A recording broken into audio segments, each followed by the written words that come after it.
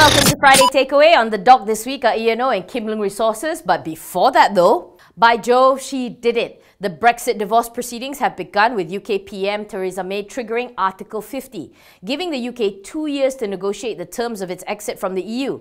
This means unravelling 4 decades of EU rules covering almost 20,000 legislative acts in force as the UK decides what to keep and, of course, what to trash. The quest for Proton suitor continues, and after news that Geely is no longer in the running, French carmaker Peugeot may prove the lucky one, so says PM Najib. This as French President Francois Hollande graced our shores with a state visit. Up in smoke, British American Tobacco share price took a hit on the news that the government was considering more than a ringgit bump in the price of cigarettes in order to reduce the number of smokers in the country. After hitting a 52-week high last week, no surprise then that the KLCI went into profit-taking territory, trading about 5 points down from yesterday at 1,744.22 points just before 11, unable to sustain the momentum despite Wall Street's strong performance and overall buoyant mood.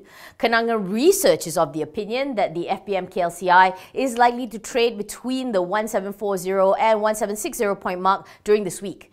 However, there were some interesting stocks that made the news, and that is what we're talking about.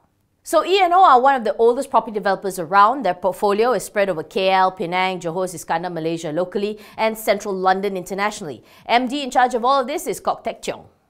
So, the stock was suspended on Thursday pending a material announcement, which actually turned out to be that E&O and KWAP had signed an agreement to take on Phase 2A of E&O's Sri Tanjung Pinang development project in Penang. What's good about this is that it's KWAP's first property partnership, and it'll involve the retirement fund acquiring part of that reclaimed land for 766 million and taking up a stake in E&O through a very complicated way. The market, of course, continues to be challenging for property, and for the current year, E&O didn't mince their words in their notes. They said they expect property sales in the final quarter to be weak. Pre-suspension, the counter hit a 52-week high of 212 on Wednesday, 8.2% higher than the previous day's close. This morning, the stock was trading at 198, clearly unable to sustain the pre-suspension run-up. It's normal. Usual is that you rise on speculation, you fall on fact. Analyst consensus has it at 1 buy, 5 holds and 2 sells. The most recent report by RHB a couple days ago has it at neutral with a 2.06 target price. So these guys are a plantation company and they have a focus on milling. Total land for all their plantations is 15,905 hectares. Their MD is Gui Seung Hin. So they saw good numbers for their fourth quarter. Net profit was up an impressive 35.6% to 16.8 million. Revenue also up by almost 50% to 256 million. The good thing about them going forward is that maybe you'll see better contributions from their milling ops because there is supposed to be an improvement due to more external crop. So according to UOB Kay Hian, the numbers, although good, were actually still below expectations for them. So, and not only that, the research house is taking a more conservative stance about the recovery for plantations in Sabah, where about 15% of Kim Loong's estates are based.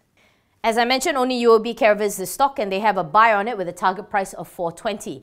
Now, something to note, the stock did hit a 52-week high of 378 on Tuesday and has been trading at an average of about 330 over the past year.